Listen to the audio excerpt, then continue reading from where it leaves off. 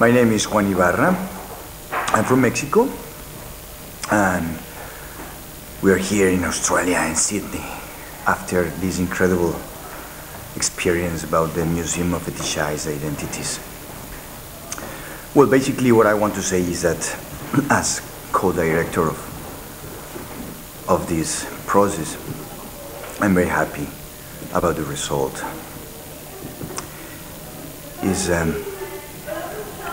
an experience that I'm gonna keep with me for a long time, and hopefully that we can repeat.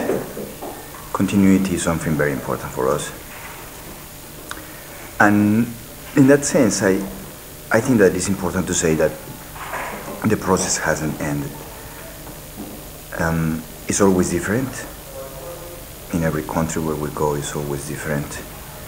But what remains the same is the possibility of bringing people together from different backgrounds, from different ethnicities, from different ages, different generations, and make this thing happen.